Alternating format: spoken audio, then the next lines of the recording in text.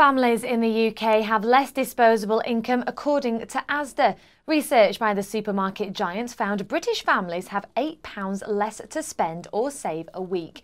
Debt management plans could help you free up some money to spend on everyday things.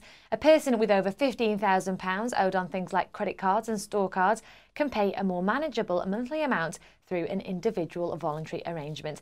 It's a good alternative to bankruptcy, and you could be debt-free in 5 years. Debt relief orders can help people owing smaller amounts.